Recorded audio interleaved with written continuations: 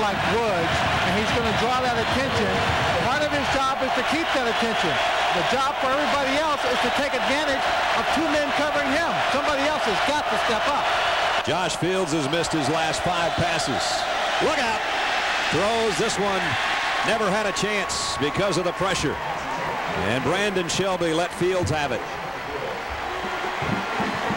And Oklahoma State held without a first down on 7 of their 9 drives today. They've only ran 3 plays in Oklahoma territory all day.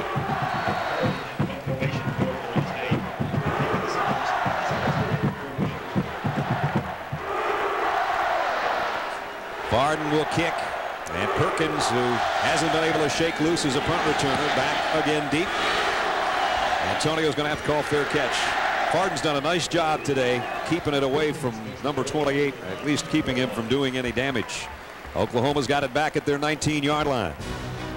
ABC Sports presentation of college football brought to you by Bud Light. For the great taste that won't fill you up and never let you down, make it a Bud Light. Sprint, proudly offering picture mail and PCS Vision picture phones. And Pontiac. Vote for this week's Ultimate Pontiac High Performance Play at ESPN.com/Pontiac. Nice day in Norman. Didn't start that way, actually. We had a lot of rain this morning. Looked like it was going to be a muddy field, but the sun has come out and stayed out most of the day. From the 19 now, Oklahoma hasn't done much on offense in their last 3 or 4 possessions. Here comes Ronaldo Workso. And that'll work. Looks like it might be a first down. Thomas Wright made the tackle. And they'll move the sticks. So Works started the game. Kewan Jones came in, scored a couple of touchdowns, and now Ronaldo's back out there. You got 3 true freshmen on this defense because of injury and attrition for the Cowboys.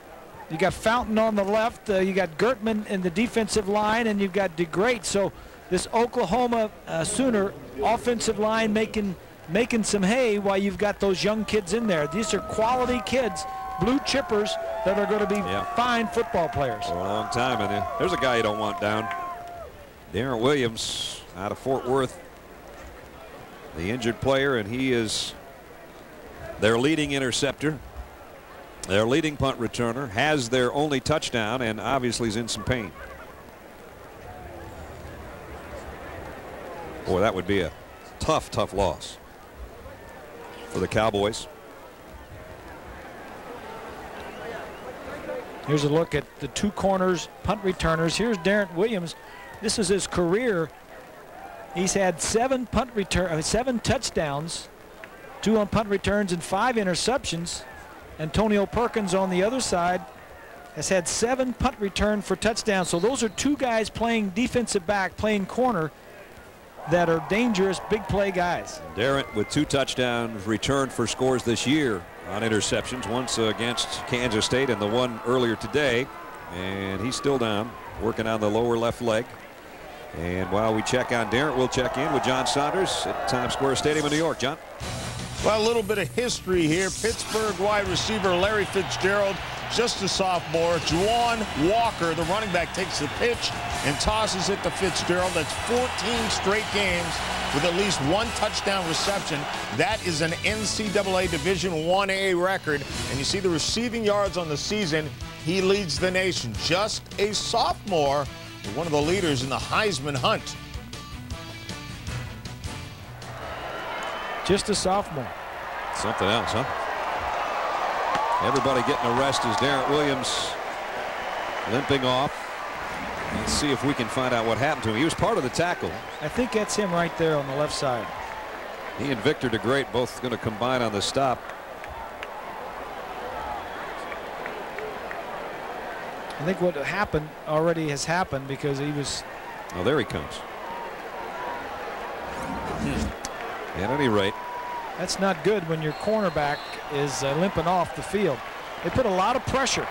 The Cowboys has put a lot of pressure on the cornerbacks in this defense. I'd be going after his replacement. That's Daniel McLemore, who's in to take his spot. Clayton's in motion across the field, but straight up the middle is Works.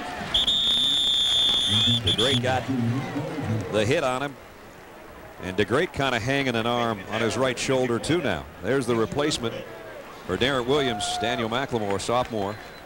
He's not a very big guy either. He's smaller. He's smaller than Darren. He's 5'7" and 170. DeGrade, I mentioned, made the tackle and then just kind of hung his arm. And now he does go down to a knee.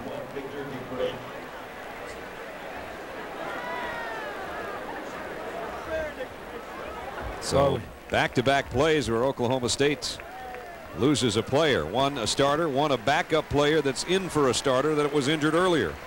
Time permitting, stay tuned for the Thrifty Car Rental postgame report. John Terry and Craig will have all the scores and highlights from across the country. Here we're in Norman, a record crowd on hand today. Bob and Brad, if I'm Clayton or if I'm any receiver for Oklahoma, what I'm thinking about right now is trying to get number 4's uniform just a little bit dirty at that cornerback position. No doubt. Shotgun here with 4 wideouts for Jason White. Down the middle, Clayton on the run across the 45. Still on his feet out to the 49-yard line. Yeah, this defense now is just all discombobulated. They've got 2 of their defensive linebackers are hurt. Their best corner is out. One of their linemen is out. I mean, this defense came in ranked 69th in the country coming in, playing one of the best offenses, and they've had 3 or 4 of their starters hurt.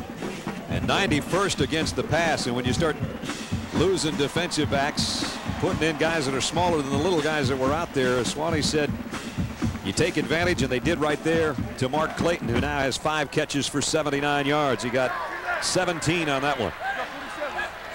First down for the Sooners. Jason White, stop and go, pump fake and going deep. Man out there off the fingertips. Mark Bradley kind of pulled his arms in, short-armed it a little, or it would have been a touchdown. Perfectly thrown. Bradley doesn't get a lot of opportunity to play. He's behind all these other guys. It was a stop and go on McLemore, the substitution for Darren Williams. You got to catch it.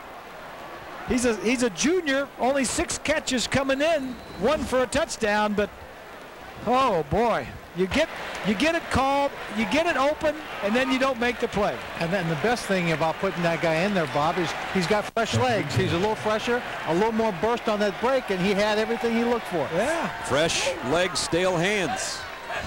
2nd and 10. And here comes Works. Ronaldo. And he's taken out hard out of bounds. And a late hit's going to come in on Carter. Father Carter took him out in front of the Oklahoma bench. He doesn't think it was a late hit, but after about a 9-yard gain, it was a little too wide to the bench of Oklahoma.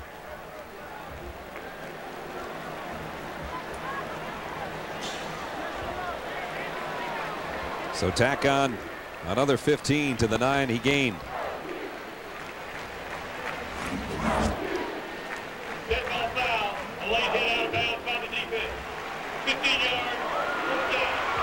Well, those are tough ones.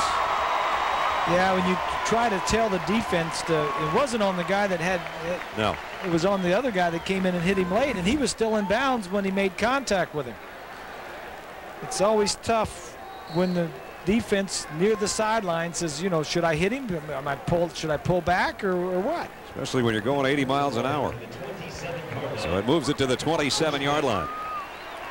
First down, Oklahoma, leading 24-9 in the Bedlam battle here in Norman. Works up the middle. Still driving. Brought down as he got inside the 25. With Bob Greasy and Lynn Swan, Brad Nessler with you in the 98th meeting between Oklahoma State and Oklahoma. The Cowboys have won the last 2, kind of spoiling some Sooner seasons along the way. This is the 4th straight time Oklahoma has started a season 8-0. They're en route to a 9-0, it appears, but Oklahoma State stays in it with Darren Williams' interception in this quarter. That's the only touchdown for the Cowboys so far. They can't get their offense, a high-powered offense, untracked, and Oklahoma has really even sputtered in that capacity today, but they still lead 24-9. Works again. First down and more. Inside the 15, breaks away to the end zone. At the 1-foot line, he's out of bounds. 22-yard run for Ronaldo Works. Cowboys go to a 3-man line, and this big offensive line for the Sooners just pick it up. Davin Joseph and Jamal Brown, those big guys up front, and then Works just lets them do their work, and then he almost gets in. Boy, close. Just out. As close as you can get. And he's over 100 yards. Kewan Jones has 2 of the rushing touchdowns. Jason White has a 3rd. Touchdown Oklahoma, flags down. As the quarterback sneak took it in, but again, penalty markers on the play.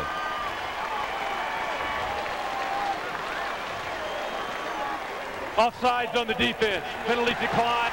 Touchdown. It's a touchdown for Jason White.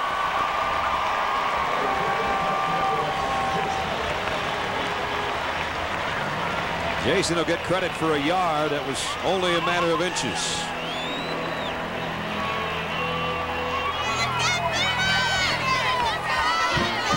Trey DiCarlo coming in. The Sooner fans and cheerleaders are happy because it's about to be 31-9. That caps an 81-yard march in 8 plays.